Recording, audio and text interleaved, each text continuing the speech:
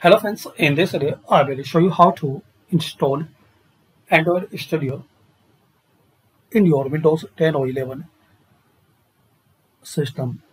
So open any web browser and type Android Studio.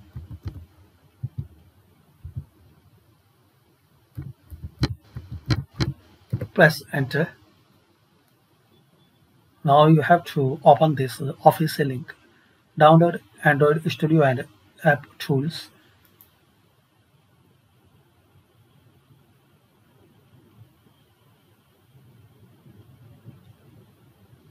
It's about 1 GB size, 929 MB.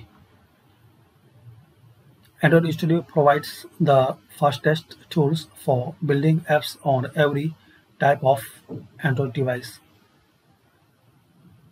You can see here and you can compare features and make sure you check this system requirements. If you are using Windows, so this is the requirement, and for Mac, this is the requirement.